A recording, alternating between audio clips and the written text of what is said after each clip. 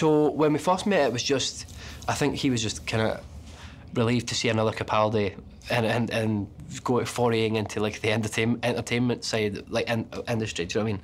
And I think, yeah, like we're distant relatives, but like not too that distant. Do you know what I mean? It's like his. Like I know I've met his like sister a bunch of times, and the family on that side's very close. It's just a big family because it's like Italian. Do you know what I mean? But everyone had always said like, oh, Peter is doing this. He was like the actor in the family. And yeah, he just reached out, came to the show, came down, and yeah, it was just really lovely and really nice. And he was like, anything you ever need, give me a shout. Don't hesitate to ask. And I was just saying, if you want to come down to any gigs in future, please do. And yeah, it was just a very pleasant first encounter, and it wasn't until a whole year later that we had the conversation about the video and getting him involved.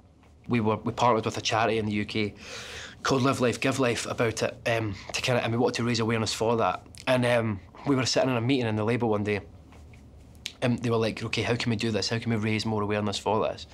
And it was like, we could try and get like someone, Lewis, do you want to look through your followers and see if there's any actors following you so that they've got a bit of profile? It all shines this light on the charity and the organisation that we want to raise awareness for. And I kind of flippantly said, not paying attention, oh, we could get Peter Capaldi to do it, we could ask him. And then everyone perks up and is like, oh my God, we totally could you ask him? Do you think you could ask him? And I was kind of like, oh, okay, we can do it, I suppose. He got a phone call the next day from a number that he didn't recognise, my manager, and he picked it up and it was Peter. And he just says, look, I got my agent's email, and I'm so into doing this. Thank you so much for thinking of me. Yeah, just if you send me over a script, I'd absolutely love to be involved.